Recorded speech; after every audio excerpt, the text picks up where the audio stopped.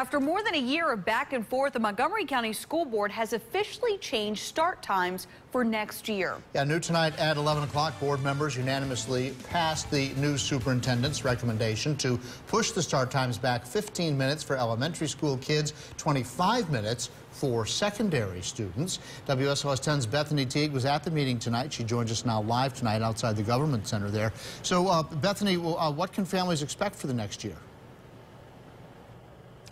Hi, John. They can expect later start times and later bus pickup times beginning in August. This comes after about 18 months of debate and proposed plans. Right now, elementary school students go to school from 9 a.m. to 3:30. Middle school students go from 7:40 to 2:25, and high schoolers go from 7:50 to 2:35.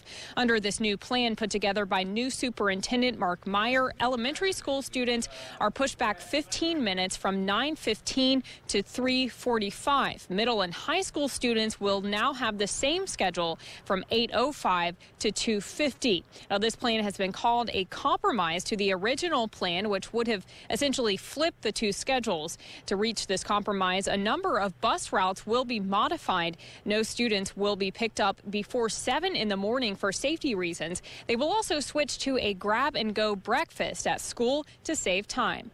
We have to have buy-in on this, and every community where we did look at, that was one commonality you found. No matter what schedule they ended up with, they had to have community buy-in to make it work, and that's what this compromise brings. This is the best of both worlds. Everybody's going to be happy.